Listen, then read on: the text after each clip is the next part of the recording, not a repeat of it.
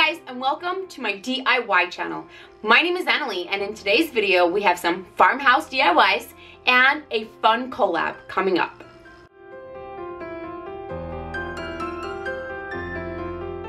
This video is going to be a collab with one of my girls, Jamie, from Simple Roots, Simple Living. She's incredible, you guys. I will have everything linked down below, so make sure that you check out her video. She is phenomenal. But I'm also working with a company in this video, and they sent me a box to try. So this is, the company is called DIY Home Project, and they do a monthly subscription box where they send you a box of raw projects, like raw wood with a raw project with all of the supplies that you need with the instructions.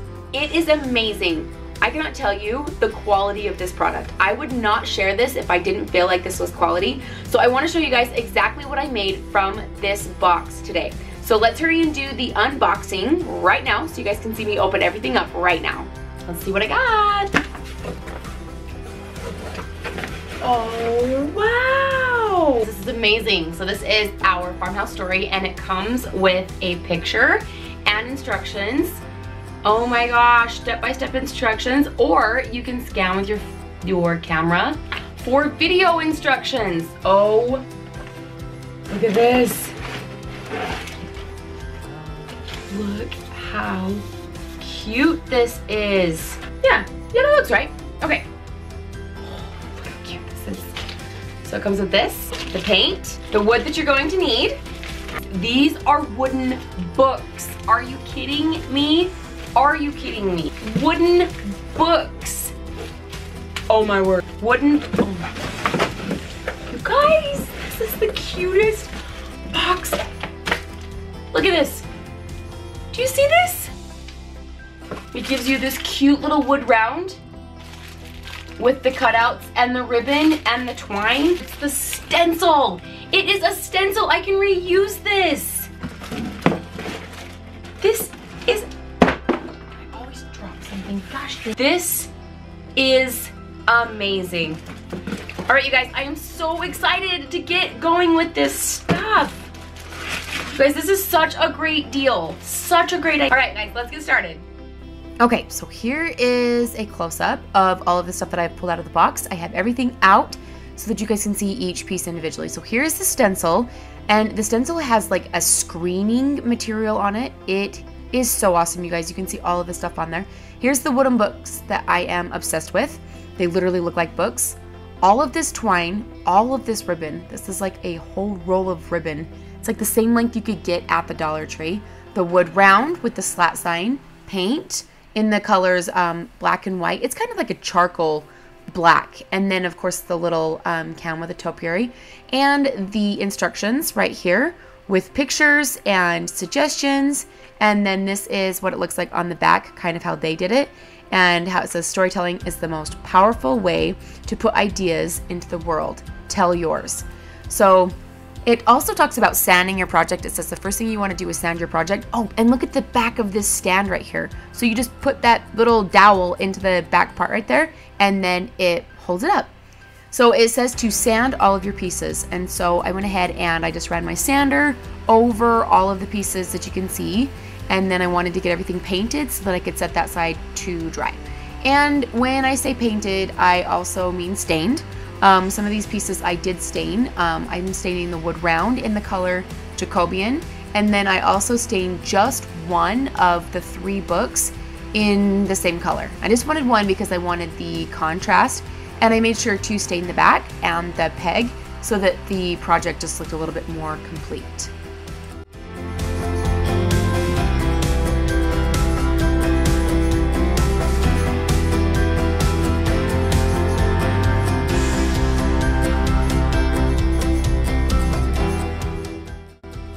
So I wanted to be able to stencil the darker paint on for the lettering. So I went ahead and I used the white paint to give this a pretty heavy top coat of some dry brushing so that this kind of gave it a lighter color, if that makes any sense. So I stained it to make it dark, and then I painted over it basically to make it light so that I could use the dark paint for the lettering.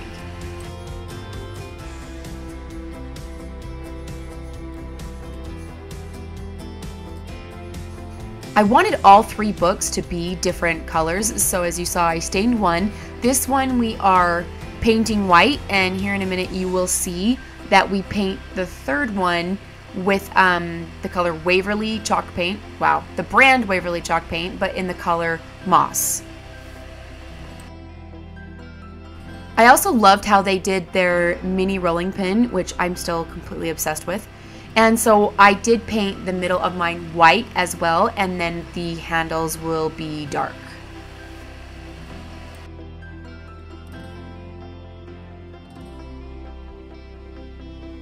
Once my stained book was dry, I went ahead and I taped off the edges where I had the stain, and then I put some white paint on where the pages would be because I love the contrast of the stain with the white, and then it looks like the pages of the book are white.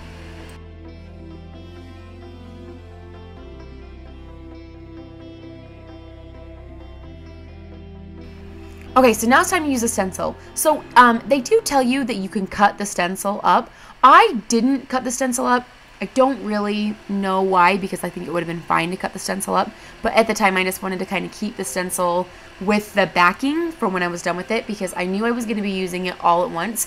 And so I just used it all at like the same time since I was outside in my garage. And then I washed my stencil off when I was all done with it.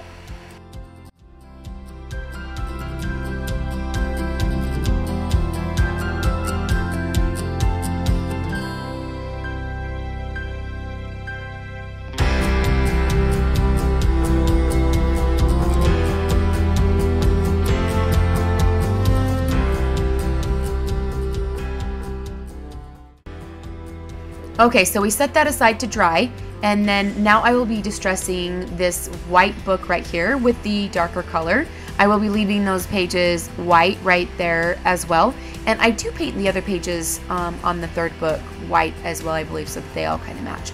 But I go ahead and I get this distressed, and then you guys, I'm telling you, I'm obsessed with the stencil, and you will see me stencil all the things. Everything gets some sort of stencil, maybe even a little bit extra. I don't know. I think it all turned out great, but I'm telling you, I was very excited about this stencil.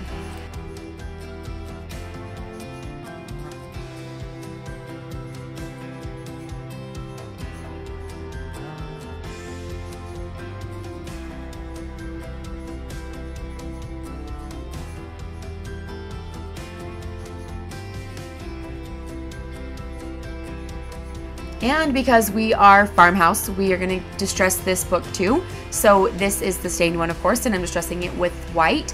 And then I used the stencil to kind of rearrange the words. This wasn't how it was lined up, but that's the awesome thing about a stencil, is you can make your own stuff.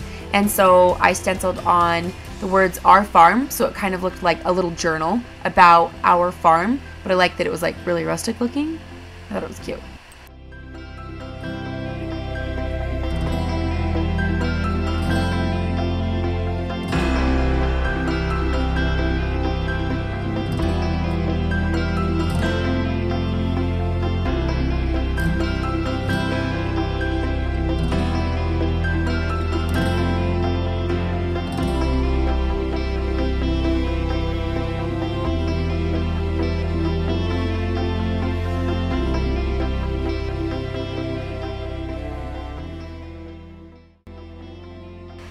Okay, here we are finally painting that 3rd book as promised. Again, this is the color Moss in Waverly white. Oh wow, Waverly chalk paint, you guys. It's moss. It's green. It's that right there. But I went in and I got this 3rd book completely painted, and then once this is dry, we will be painting the pages white and giving this some white distressing and some stenciling as well, of course.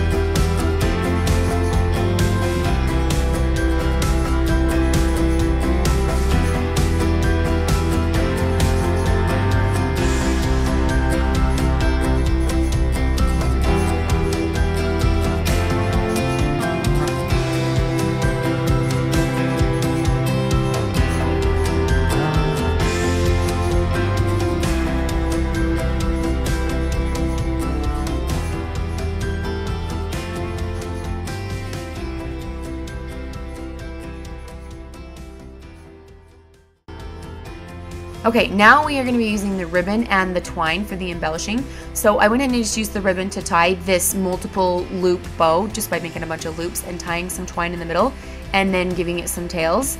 And then I made a smaller little jute bow right here just with a bunch of loops of twine and then tying that around the middle as well. And then I just hot glued this on for this little embellishment. And the circular sign is done after this.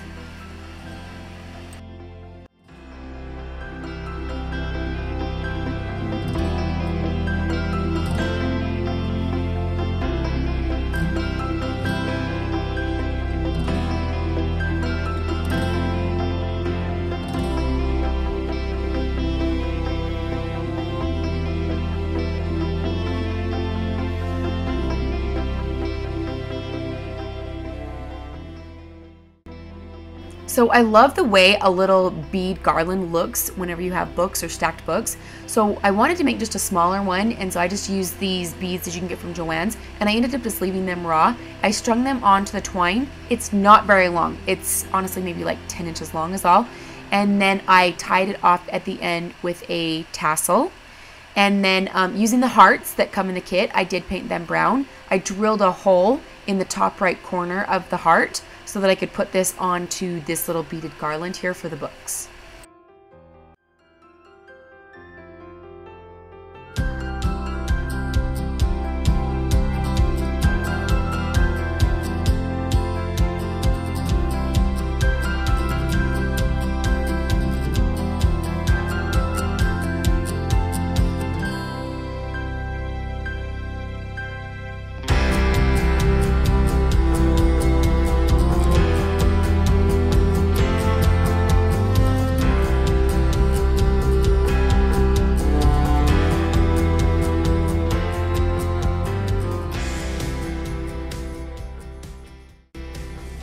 And then I wanted more of this ribbon because it is so cute. I needed more of it to be displayed. So I went ahead and I just tied a cute little bow and then hot glued this onto the little canister. I also, of course, did a stencil on the canister. So I just glued this on right underneath the greenery around the rim of this little tin metal can.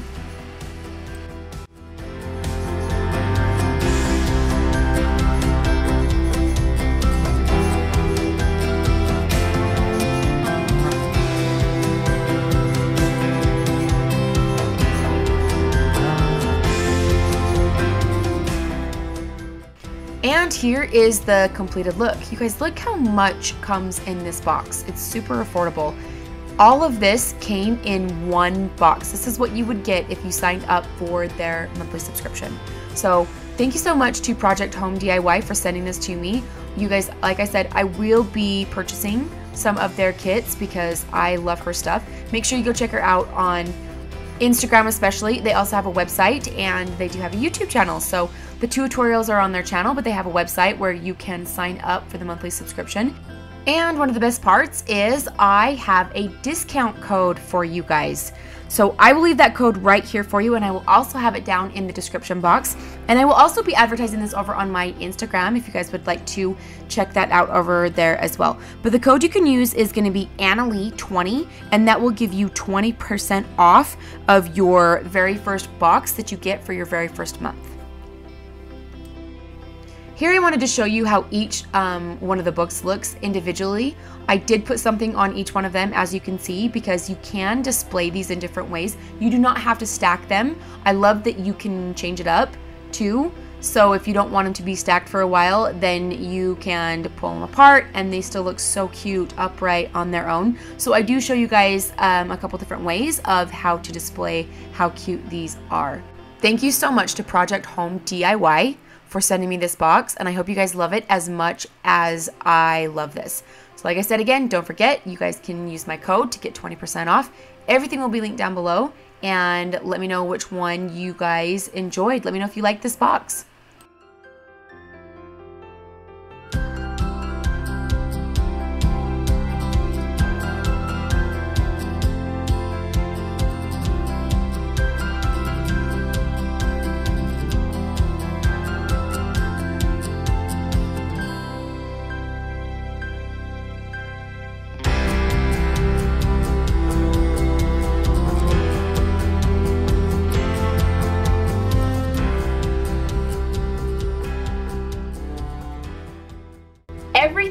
send you is included. You guys, they send you plenty of stuff. Paint, ribbon, all of it. Great supplies. So it tells you everything that the kit includes. It tells you step 1, step 2, step 3. It tells you about the stencil, how to use the stencil, how to wash the stencil.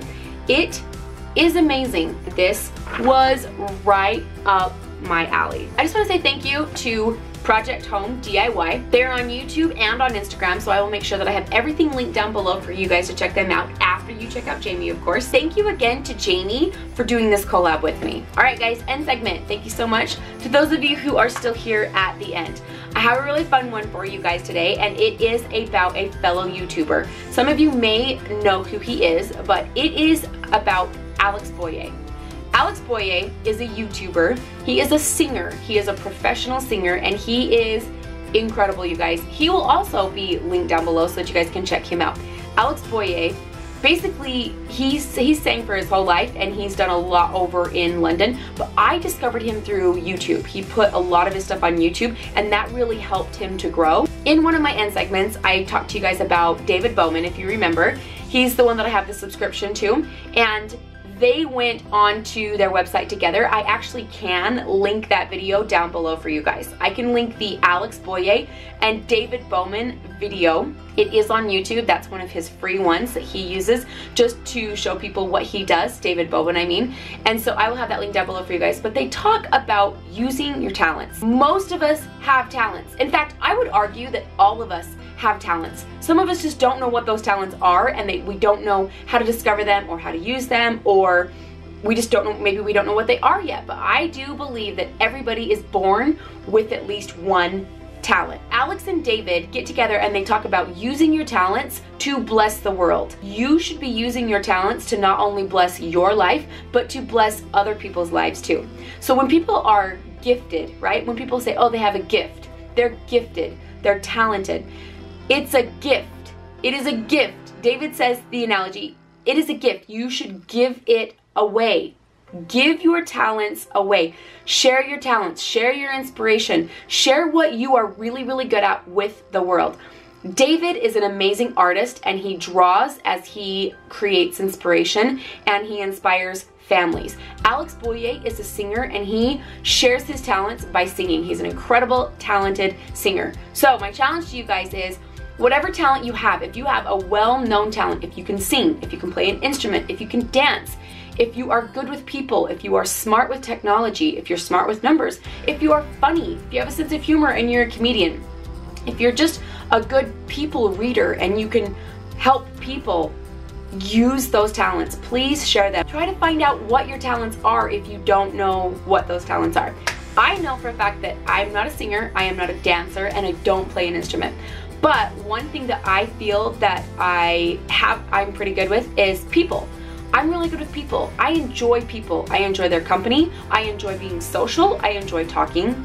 Shocking. Here we are. Shocking. I've been told that I have a gift with people. So I want to share that with you guys, which is why I do my end segment at the end of each one of my videos. I get inspiration and I just can't keep it to myself. I cannot, in good faith, keep it selfishly to myself. I have to share it with you guys. So when I find something that is uplifting and makes me smile, I have to share it with you guys. And it is an honor and a privilege to share this with you. And I'm just so grateful that so many of you enjoy it as well. 2 videos that I'm gonna leave for you down there for the end segment. I'm gonna leave the David Bowman and the Alex Boyer video together, and then I'm gonna leave a video from Alex Boyer when he talks, it's his life story. It's only like 2 minutes long, and he talks about his life struggle of becoming a singer. You guys, it was not easy for him. He was told over and over and over that he was terrible. He auditioned for America's Got Talent, and he was on that show 7 times, you guys. 7 times. This is 7, right? 7 times. He was shut down 7 times. He was told, stop singing, you are terrible. One of the judges asked him, they said, are you a comedian? Because that was a joke. Brutal, brutal, brutal, brutal. And he felt terrible, but he knew that he had a gift and he had a talent, and he pushed forward. On the 7th time, he made it. On America's Got Talent. He all 4 judges right across the board loved him, you guys. And he does so many things. I promise you can look him up, and you've maybe even seen him. I saw him perform once in person. I have a picture with him that I will share with you guys. Check him out. Make sure that you check him out down below. All right, you guys, that's it for the video. I have so many links for you to check out. That's like 5 or 6 videos and links that I have for you guys today, full of goodness and inspiration and just fun stuff.